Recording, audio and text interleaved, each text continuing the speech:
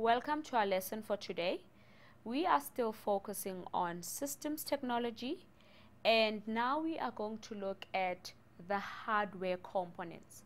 Now, the first hardware components that are very important is to know your hardware for your input. Remember, input, you are entering into your computer, so you need to know different types of devices that you can use for input. Now, what is hardware? Before now we can talk about these input devices. Your hardware are your physical components of a computer. Now, these physical components would have a port. Now, a port which will enable your hardware component to attach to it.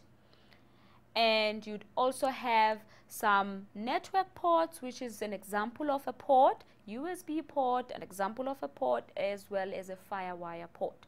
Now, these ports will allow your input device to be attached so that you can be able to use it. But we know our common input device, which is a basic keyboard and a mouse, would use your USB port.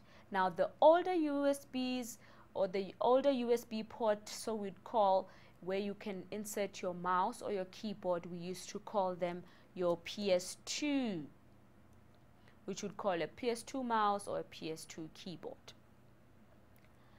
Now, what is a connector? Now, a connector would attach itself to a cable of the hardware. Now, remember, your port is there and you need this connector so that it can allow this input device to be connected to this computer and you will be able to use it. So these are the terms that you really need to understand whenever you start thinking of your input device, because you can never use, or it will be difficult to use a device that is not connected to your computer. In some way it needs to be connected, whether by cable or it can be wireless. Now, what is input? Remember, we spoke of data. We know data is raw, but now in terms of input, input can come in different types of data.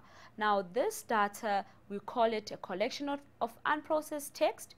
It can be text, it can be numbers, it can be images, and it can be video or audio. Now, it doesn't mean that when you use input device, it has to be one specific input device. You've got different devices which are used to input, whether it's audio, whether it's sound, whether it's video. You know, all of these examples of these pictures show different types of input that can be entered into a computer, obviously using a different input device.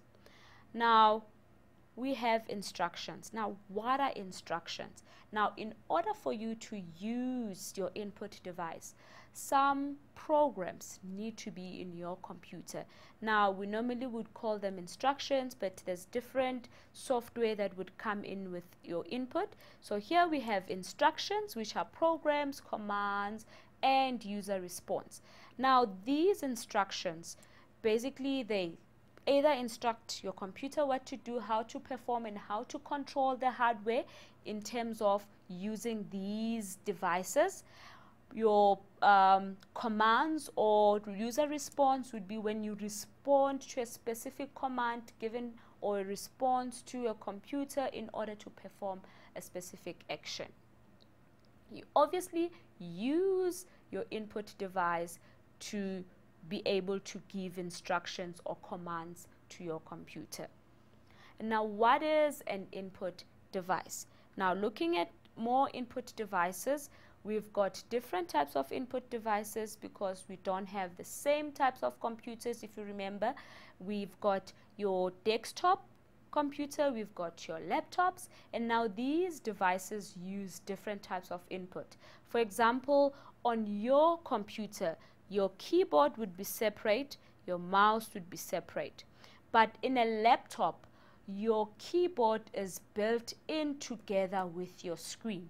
All right, so we call this a built-in keyboard, and the one on the desktop would be an external keyboard.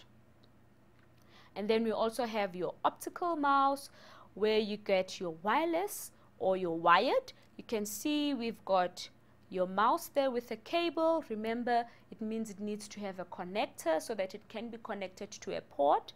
And then you also have a wireless mouse where you don't need to physically connect it to your computer.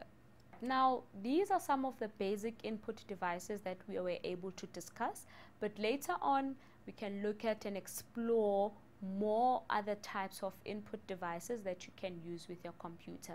Thank you for joining us.